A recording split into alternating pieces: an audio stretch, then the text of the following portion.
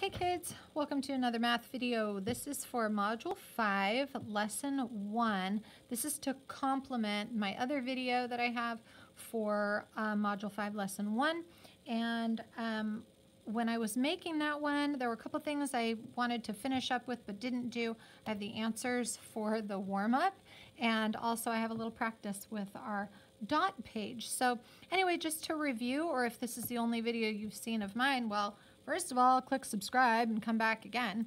But second of all, I'm going to try to go back and forth so that you guys can see, well, first of all, what are we doing in here? Second of all, get a little practice. So in Module 5, we're starting with volume. And volume, we just jump right past area, and we start talking about three-dimensional figures. So when talking with my students, I said, okay, well, there's regular movies that you go see on the screen, and the screen is flat. And then there are 3D movies where you have to wear your special little glasses. And I said, what's the difference? And they said, well, 3D is when everything is jumping off the screen and coming at you. And I said, yes, that's that third dimension. So in Module 5, with this first lesson, first of all, understanding what a square looks like as opposed to a cube is really, really important. If the square is flat like these figures are down here, a rectangle or a square or rectangle, square, rectangle, rectangle, then those are just flat on the paper. There's no height that will impact their volume. And so check out my other video to get a complete lesson on Lesson 1 and working in the book and the problem set. But the answers to the warm-up from the other video, here they are. So I said, go figure out the area of these rectangles and squares so that you can understand that the first part of the formula is length times width. So it's simple answers. The area of the first one was 4 times 2 is 8, 5 times 5 is 25, 2 times 7, 14. When they only give you one measurement for a square, that means the one side, of course, it will be the same as all these sides or the other side. 6 times 6 would be 36. 3 times 5 is 15. 11 times 3 is 33. Also note how these are labeled.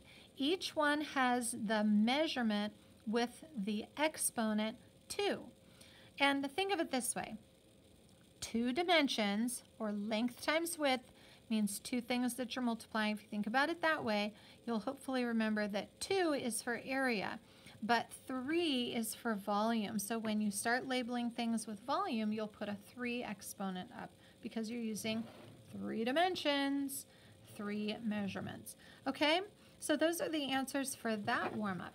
Now what we're going to do next is we're going to take a look at the application problem for Lesson 1. So we have Jackie and Ron.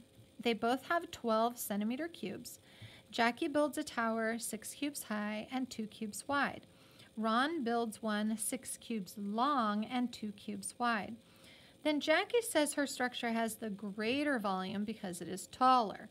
Ron says that the structures have the same volume. Who is correct?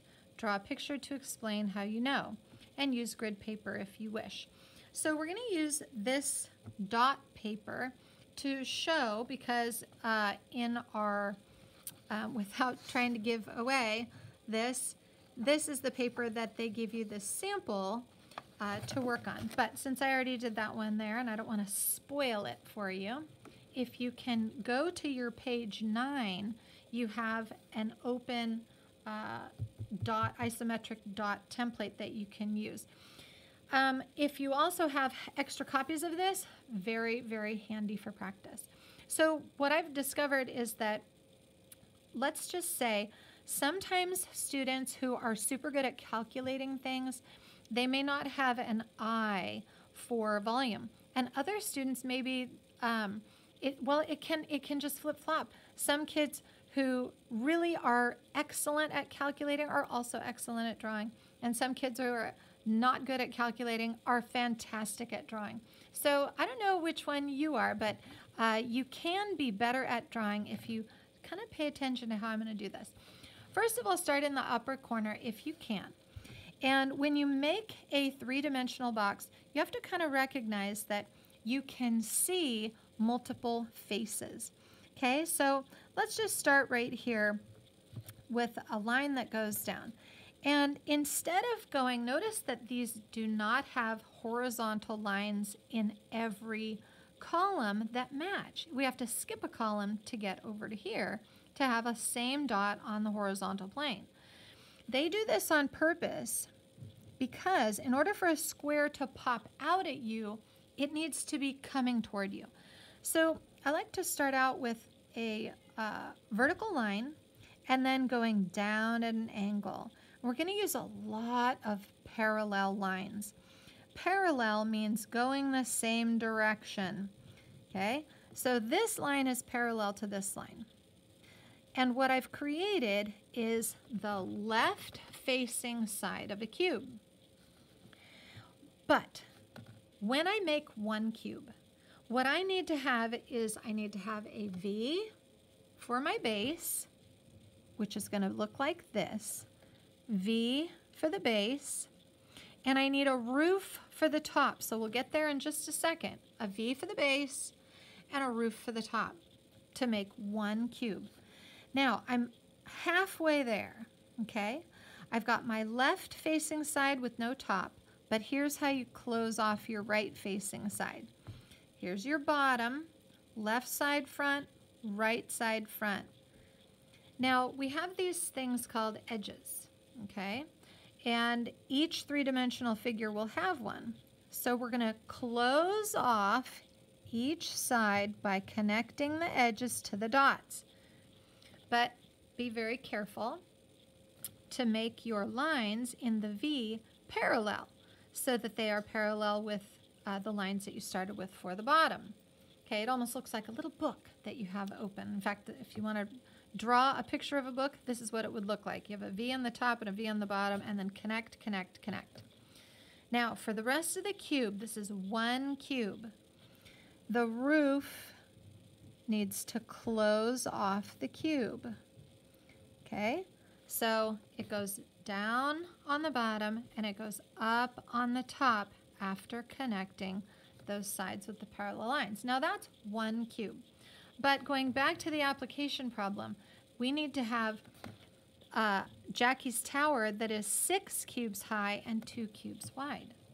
So if you take the knowledge of what it takes to make just the base, okay, and we need it to be 6 cubes high and 2 cubes wide, I'm going to go down a few dots, okay, and you'll have a lot more room if you use just, say, the top of this dot paper as opposed to what's in your book. You can pretty much fit only one on there if you draw it in the middle of your paper. So let's draw Jackie's tower. Now I'm going to start with my left side, and I'm going to notice that in order to get the top on there, I have to go up for the roof. So I'm going to give myself a little bit of room. I'm going to recognize that if I draw real lightly, I could start my roof here. But I need to go down the side to count one of the layers in my height. Okay, now I'm going down. That's the second, third, fourth, fifth, sixth. Okay, now these are the sides of all my cubes. Now if this is the top, what does the top of your cube look like? Well, it looks like a diamond. Okay, it looks like a rhombus. And that is still part of the same cube. Okay, so if I go down to finish off my 6 cubes nice and lightly, in case you make a mistake, you can go back and fix it. 1, 2, 3, 4, 5, 6. Notice that we finish lower in this part. That's okay, you want it to. Because what does the bottom of your prism look like? Well, it looks like a V. Okay, so the bottom has a V, the top has a roof, and now at least I know I have my 6 cubes high. I need it to be 2 cubes wide though. So since I have finished off sort of this left side, let's take it up and to the right for our second cube. Then you're going to make these parallel lines that it almost looks like a fork or a rake or something that's sitting on its back. And that's how you're going to finish off the face of the front of Jackie's tower. 6 cubes high and 2 cubes wide. Now let's finish this off by closing off our cubes. All parallel lines parallel to, it's like a pair of L's parallel to here. Now this is the right front, but uh-oh, what happens when we go to the left side? Watch where I'm making my line. Parallel to this bottom V. Every front of each cube in this tower will have a V that is visible. V for visible. Close off. You can just have one big long line, okay? And now you can really see the left side and the right side of these 6 cubic blocks. 1, 2, 3, 4, 5, 6. Now what about the 2 cubes wide? We have to go up. This is the 3rd, 4th, 5th, 6th. Okay, it's a little higher. That's okay. It needs to be. Parallel lines. All parallel going the same direction. Now we need to finish this one off. Remember what happens at the top? You make a roof. And now I have Jackie's tower. Now, what is the volume of her tower? So if you use that formula, we would take our length times width times height. Okay? So the length and the width are what you would call the area of the base, which, see my other video if you want to know what area of the base, length times width, I talk about that in that one. Okay, now the area of the base here, because I only have 1 cube on this side, and then it goes 2 this way. So basically it's a 1 by 2. It's 1 cube here and 2 cubes here. So for the volume, it's going to be a 1 times 2 on the base. But the height is 6.